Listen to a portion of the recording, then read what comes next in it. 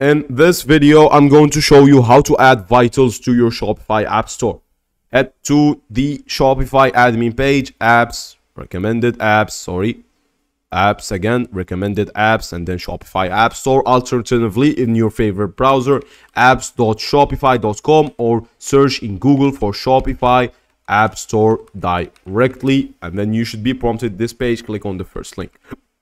Make sure that you logged into your account. Search vitals, VITLLS, or in the description you're gonna find it. I'm going to search by free because I'm just looking for a demo. Click on this one, upsell and bundle. You can view the demo store right here.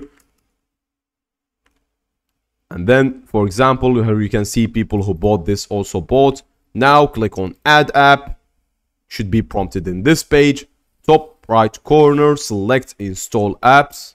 Keep in mind it will have access to customer and store information. After this, you'll be prompted with this page. In this page, you're gonna be prompted with the following. You're gonna have to fill in some details, set up the widgets, and as you can see, for example, you have product add-ons, volume discount, post-purchase offer, recently viewed, product recommendations, and frequently bought together. Click, for example, the one you would like. Choose which page you would like to put it. I would like to put it also in all products. Click on save on the top right corner, and it's currently active. We go ahead, online store, view our online store by clicking the view icon right here. Choose a product, for example.